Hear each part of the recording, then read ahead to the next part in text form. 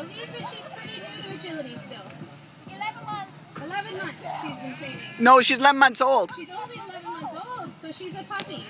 Just a puppy. And I think she might come and visit some people now. It's very distracting for the dogs, especially if they've never trialed before. To have all these people watching and we've got the machinery making all the noise next door. It's very distracting for a young dog. She's doing pretty good staying with her mom though. She must like those cookies. With some of the newer dogs, we let them stay on a short leash just in case we need to catch them in a hurry. When dogs run agility in a competition, they don't run with any collars or leashes, no bandanas. It's a safety thing for when they're running with speed.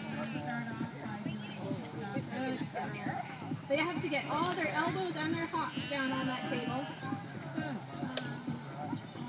Get her focus back in the tunnel, and we're on the home stretch.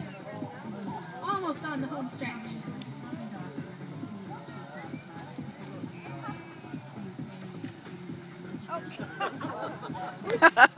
It looks like